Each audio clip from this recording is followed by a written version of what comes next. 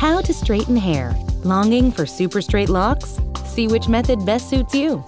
You will need a towel, a wide tooth comb, a volumizing product, a blow dryer, clips, a round brush, a flat iron with ceramic plates, a heat protecting product, a straightening treatment, and a hair shine product.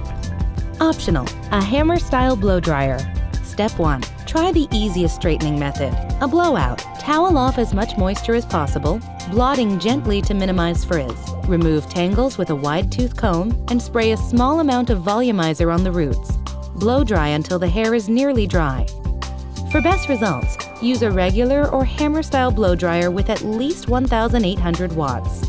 Step 2. Clip the top half of your hair to your head. Taking 1 to 2 inch wide sections of the loose hair at a time, wrap them around a medium round brush, moving the brush from root to end as you aim the dryer at it.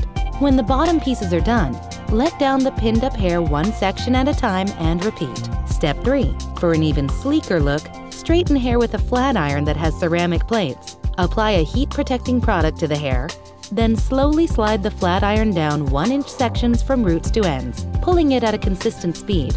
Try not to go over sections more than twice.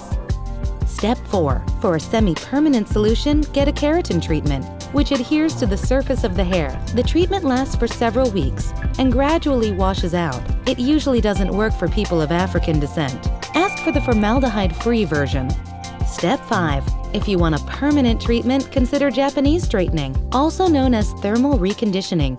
It uses strong chemicals, making it effective, but also damaging to hair, and too strong for thin or already damaged hair. Like keratin treatments, it's generally not effective for people of African descent. Step 6. Consider using a hair relaxer if your hair is very curly or kinky. Both lye and no-lye relaxers work because they contain chemicals with very high pH levels that force the hair to straighten.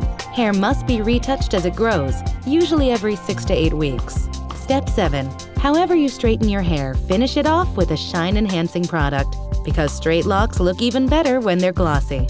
Did you know? Hair originated more than 300 million years ago in birds and lizards, according to one study.